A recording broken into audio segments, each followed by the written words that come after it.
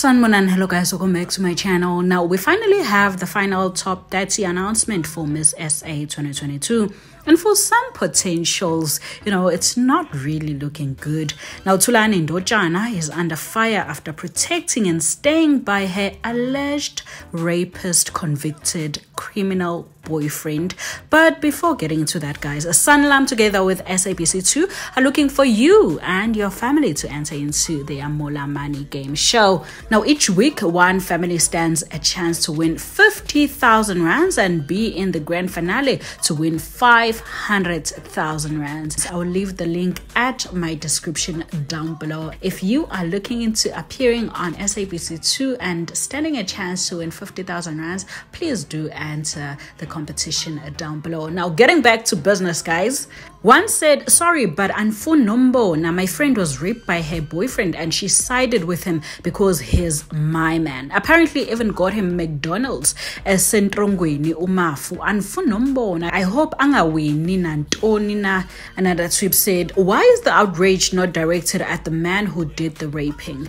One responded saying, but Uyashunje that she is mad at this one because she sided with the alleged rapist. That's the reason for the outrage. Another one says, until it's your daughter, mother, sister, or grandmother, it never matters until it hits home. Another one said, a goodbye to your dream of becoming hashtag Miss South Africa 2022 because of Indoda. Utembelihle says, you are allowing rape apologists to compete.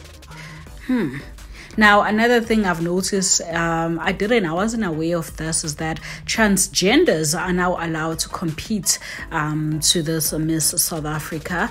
Another tweet said, the first transgender woman to openly enter Miss South Africa for the second time around. I hope she makes a top 10. Her name is Lehlohonolo Machaba. Such a beauty. The 25-year-old is from Oskrau in Northwest. Good luck to her.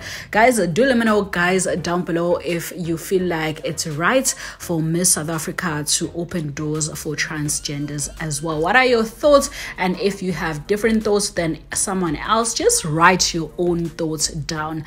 Don't try and justify whatever the other commenter said. Just write your own thoughts down, guys, at the comment section down below. Thulani Ndojana destroyed her chances of becoming Miss South Africa all because of a man who wouldn't hesitate to leave her. She really sabotaged herself. We know she's not the perpetrator, but she should have made a wise decision considering that she might be a woman's leader.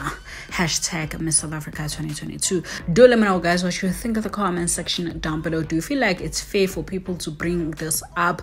Do you feel like, women or girlfriends should protect their boyfriends, rapist boyfriends, and then get away with it? Do let me know, guys, what you think at the comment section down below.